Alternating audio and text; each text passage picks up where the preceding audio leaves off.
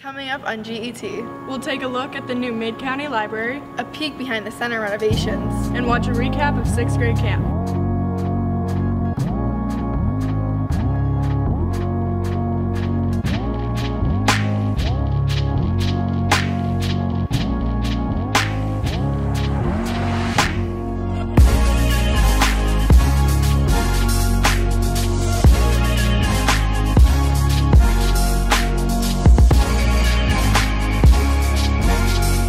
Are you a bookworm? Then you might want to check out the new Mid-County Library. Anisha, Max, and Isaac tell us about the new construction. In 2012, St. Louis voters approved a 6-cent tax increase, which would allow the St. Louis County Library organization to spend $120 million to renovate all of their branches across the city. On September 4th, the Mid-County branch in Clayton opened after months of renovation and has created many new learning opportunities for students at CHS. I like everything about the new library. I don't know if you remember using the old one, but everything was kind of brown. There weren't enough power outlets. The new building, it's beautiful, it's bright, it's clean, and it's built for the 21st century, so it has enough of everything that everyone wants. Well, I love that it's reopened now because it's within walking distance. So when we're closed in the evenings, people could study there and work there. So I think that's great. I definitely think every community needs a public library. So when it closes for a while, I definitely feel like the community misses out. The new library, we actually made a really conscious effort to create separate spaces for all the different groups that use the library. So the teens now have their own area that's kind of blocked off from the rest of the building where they can have privacy, they can study, they can hang out. We have a quiet study room that is absolutely silent. We have a separate room for kids where they can, play and be kids and be loud and not disturb the rest of the building. We also have a brand new meeting space that can be reserved in advance. We have the new business center, which provides scanning, faxing, copying, as well as access to all of the computers that we have. And we've added quiet study rooms that can be reserved for small group work. So, and I'm sure you guys obviously noticed this too, that the kids area is about 5 times bigger than the teen area, and that's pretty normal for most public libraries. Kids usually have a bigger collection, so they need a lot of space just because they have more stuff. Whereas your age group, the YA collection is typically fairly small, and you guys don't need a whole lot of space to run around and throw blocks at each other or whatever, One thing I love that both areas share is the use of color. I just love the fact that both areas are like bright and happy and inviting. I get a good endorphin rush every time I see them, oh, color, pink chairs, I love it. So hopefully you guys feel the same way too. We also have a lot of services that we've added since Mid-County closed. We now have, in addition to video games, we now have tabletop games that you can check out. We have Chromebooks that can be checked out and used within the building. We have Wi-Fi hotspots that you can check out and take with you if you're traveling or going on vacation and want to make sure that you can stay connected.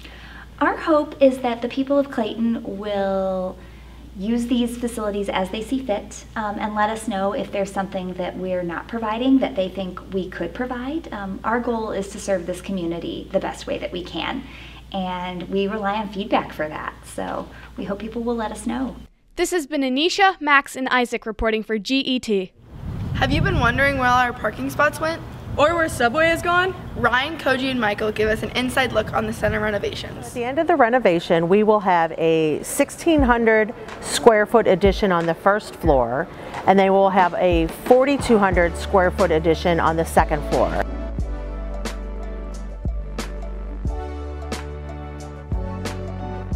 20-year anniversary next May, so we're hoping to have all the work done to celebrate our anniversary at that time.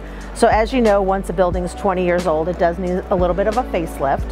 So a lot of the things we're doing, new paint, new wall pads, new LED lighting, some of that technology has changed, so that'll help us be more efficient.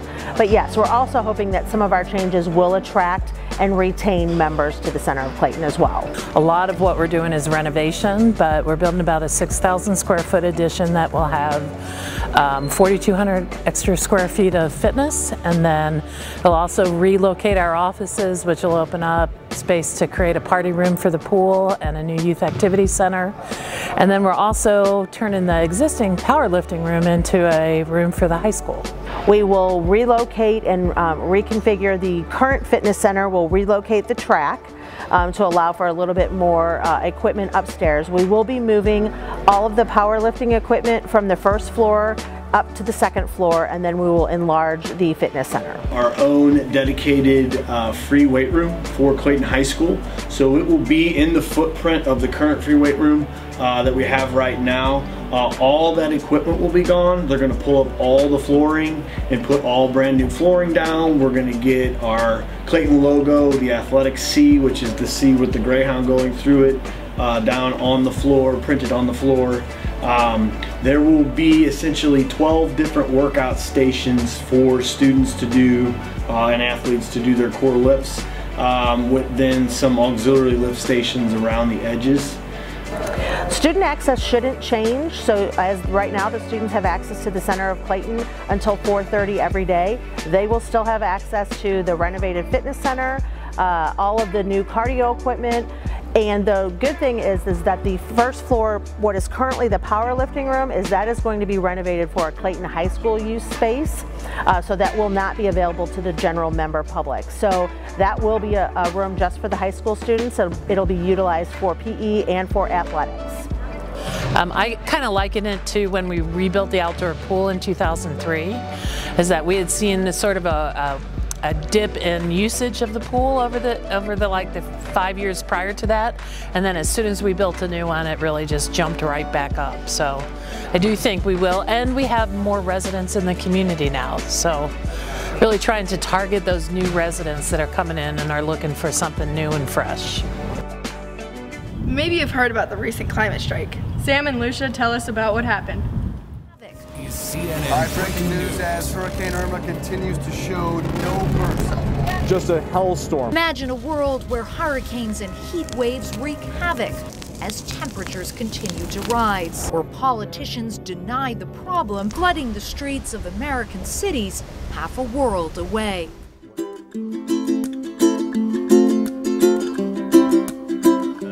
Climate change is a problem that I'm invested in. It's something that I've learned a lot about recently. It's something that I care about. I believe that the future right now doesn't look so good for my generation. So we will see flooding, the sea levels rising, food shortages across the world, water shortages across the world, places made inhospitable. People are realizing this is a problem, and people are aware of the youth climate movement. I wish that people would really look at who the issue is affecting most and highlight some more faces and some more people who are part of the climate justice movement. September 20th were some of the biggest protests around the world that we've seen in recent years regarding any issue. For people like me, students at school, that's something we can sacrifice right here, right now, to show how much we care about this.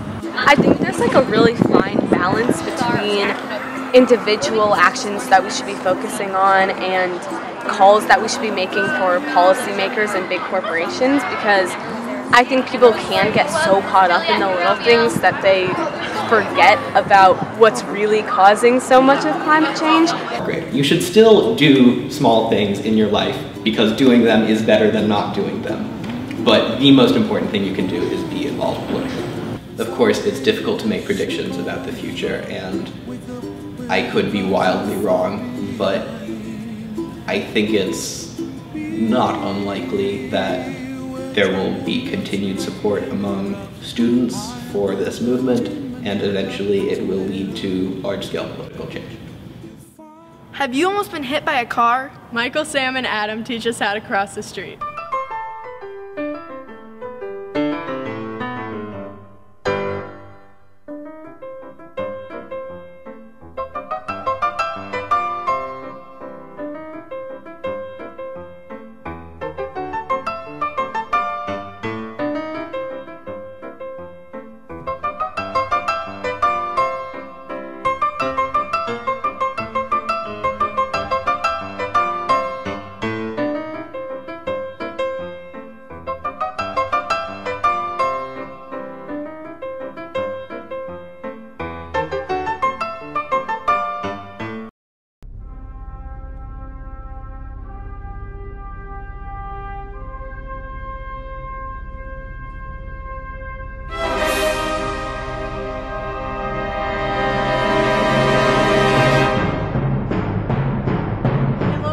remember 6th grade camp? Not really, but Neema, Ben, and Chance give us a flashback of what it was like.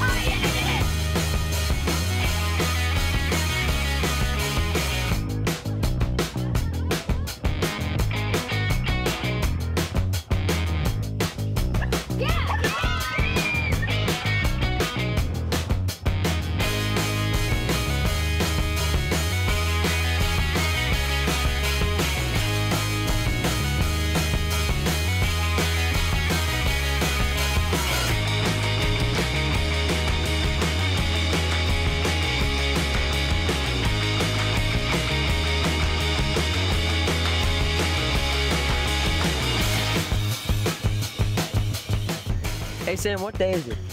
Isn't it Tacky Tuesday?